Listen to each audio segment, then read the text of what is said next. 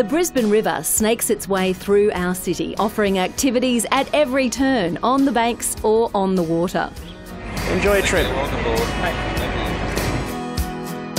Brisbane Cruises is a family-owned company that takes guests on day trips along the river and out across Moreton Bay. Today, the Lady Brisbane is taking a tour up the Brisbane River towards Ipswich and Bremer Junction. So we do this trip up to the Bremer River junction 3 or 4 times a year on suitable high tides. It's 3 hours up and 3 hours back. Morning tea and lunch on board, and we love showing people around the river. This Brisbane River system is one of the oldest in the world. It dates back around 400 million years old, and it is in alluvial floodplain, so it has changed its course many times over that time.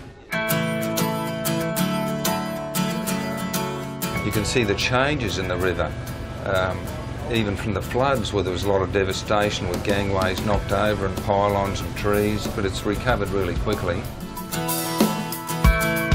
Very picturesque, of course.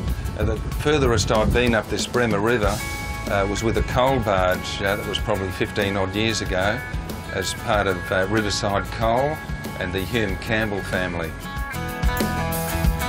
Some of the early shipping coming up from Sydney couldn't get coal to get them back to Sydney, and they had to be guaranteed that supply of coal, otherwise it wouldn't even come in the first place. So that prompted us to start mining a lot more around the Ipswich coalfield. All right, folks, so we're just at Barallan Point. This is Sir Joseph Brady Park at the mouth of the Bremer River.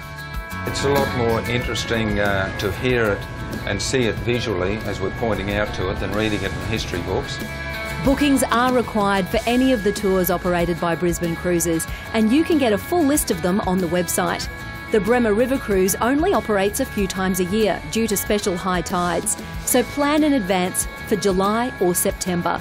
It costs $59 for adults and $30 for kids 4 to 14 years, including barbecue lunch along the way with morning and afternoon tea.